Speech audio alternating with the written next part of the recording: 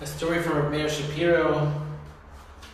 He was very sick, and the congregants, people very close to him, so an elderly gentleman, I think was older than him, he says, I give, I don't know if it's 5, I think it's 10 years of my life for Rabbi Meir.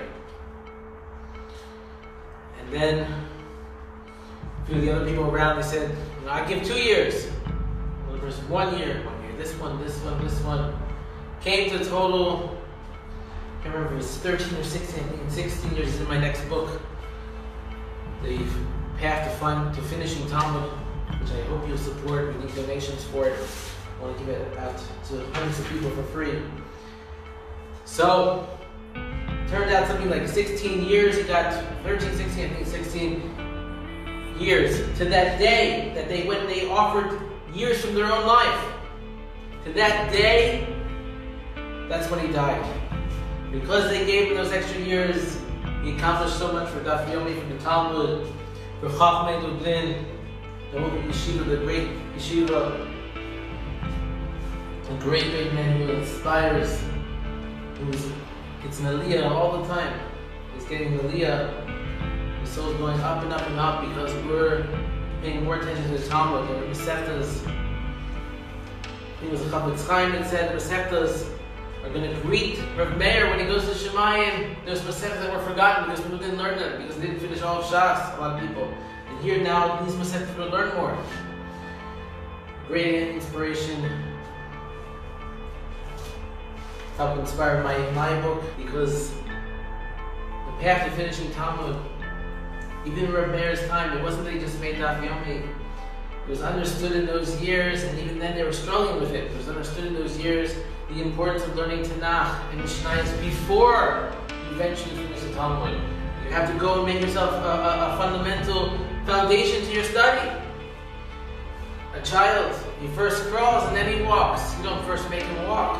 But today, everyone just jump right into the Talmud, and people spend 10, 20, 30 years in yeshivas and they don't finish Talmud even once. But with Daf Yomi, they're able to find, eventually when they get that program, they're able to finish in 7 years. But if a person were to learn in the order, the Talmud shouldn't take more than a year or 2 to study. 3 years maximum if the person knows how to learn. But people are skipping and they're skipping and skipping. Mishnayos, you take Mishnayos and throw it on the shelf. Who needs Mishnayos for babies? They never finish Mishnayos. In Meir's, Shapiro's time period, Bachrim were coming to Chachmei Lublin, they finished Shas when they're 17 already. Why? Because they did the proper learning in order. So the person has to go and fill in the fundamental properties that they need. And that's all going to be in my book. It's the only book of its kind. So help please to support it. It's called The Path to Finishing Talmud, Shas, Mesilas HaShas in Hebrew. Have success in this and success in the learning every day. I haven't done one day without learning many blocks of Gemara in at least 6 years. To learn every day a page of Talmud, at least. The Daf Yomi is for people who really don't have time, they're working. But now it's just to get people to even finish Shas at all. The Chacham should be finishing it many times, the Shas. L'matzeach mizmor l'dufi Adonu Adonai Tishorei Netzach Adonu Tasis B'lechu Meni Adonu Oshizei Z'Nafshi Yadu B'Robi Yoyim Adonu Yeroi Yavitanin Adonai Elohai Ireinai Ben Shamovas Ben Yomai Vichalti Yivtzorei Yimovani Chazlich V'tachti Yodel Libi Yishu Sechu Shiru Adonai Yomai